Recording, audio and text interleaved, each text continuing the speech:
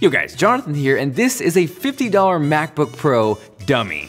So if you're thinking to yourself, why is he sliding that poor MacBook across the table? Do not worry, it is fake. What had happened was I got this email from China, as you do, asking if I wanted to buy a $50 MacBook Pro dummy, and I thought to myself, I would be stupid not to. So 7 to 10 international business days later, this thing arrives in this super sketchy, mysterious white box. I honestly had no idea what to expect, but much to my surprise, I was surprised. Oh man. It's metal, holy. Honestly, I thought it was gonna be plastic. This thing feels like an actual MacBook. It's got the space gray, USB-C ports, headphone jack. It's got some heft to it. I am actually really surprised for 50 bucks. This is kind of crazy. I don't think it turns on. That's a fake screen.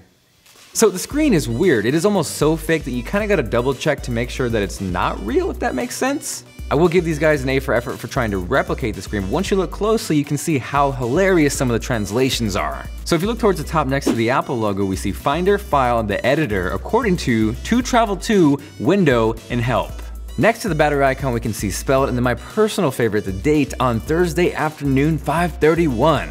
This is clearly modeled after a 13-inch Space Gray MacBook Pro, and I am surprised at how much detail went into this, down to the giant trackpad, the ports, the weight. Even the Space Gray finish is close until you get them side by side. What I immediately noticed with the real MacBook Pro, it actually had more of a gradient to it when the light hit it as opposed to the clone where it was kind of flat. If you look closely too, as I move my hand across, you can see how much more of a reflection the real MacBook Pro picks up as opposed to the fake one. So with that much detail, if this thing would have turned on, it would have been freaking amazing, but of course, with it being a non-functioning dummy, I still had a backup plan. Earlier today, I brought over my buddy Chris to talk about the next Dream Desk design, so drop a like if you were excited for that, but I also wanted to see if I could get him to believe this was a real MacBook and drop it right in front of him. All right, Chris, don't laugh at this, okay? I drew this up in like... This is your first rendering? Here, grab it. Oh, Jesus, you... Oh, no. Jesus, this is fake.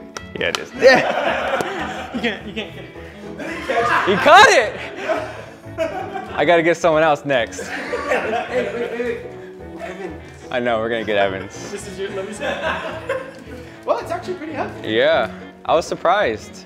Like, the only dead giveaway is the screen. It's a $50 MacBook clone. Really? Yeah. That's made to just be a prop? Yeah, I guess so. That's funny. So have you guys dropped it? No, you got cat-like reflexes. No one, who catches that, like, on the first? That's so funny.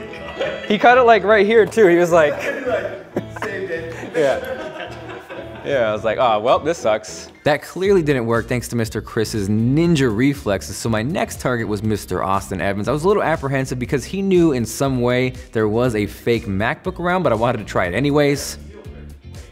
Oh my, dude! Evans, you reacted so good, man. Well, the first thing I looked and I saw that it was like all bent up. Yeah, he took too long to like grab it. He had to analyze it from the outside. Yeah, you should have dropped it quicker. Good job though. That was pretty good. You almost got it. You get that reflex, man. You were too late. Evan!